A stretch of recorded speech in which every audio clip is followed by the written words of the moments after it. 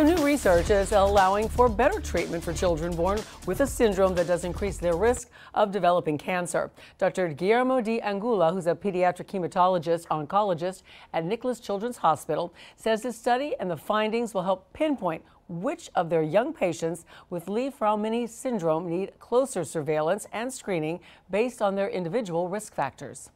What they've done is they went to the area of the problem, the gene that was actually affected, and then we call it genetic mapping, where they were then able to go and to look and see certain loci or certain changes of the actual gene, where they can actually then determine subgenes that demonstrates if you have an increased risk or you have a decreased risk. The doctor goes on to say that researchers analyzed data from more than 3,000 patients with LFS to identify variants in the disease.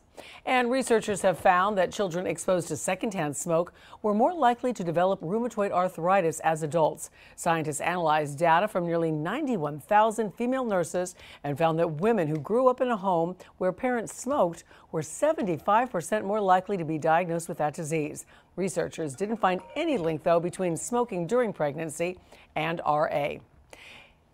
And more than 1 million, Americans are affected by rheumatoid arthritis, an autoimmune disease that causes pain and swelling in the joints.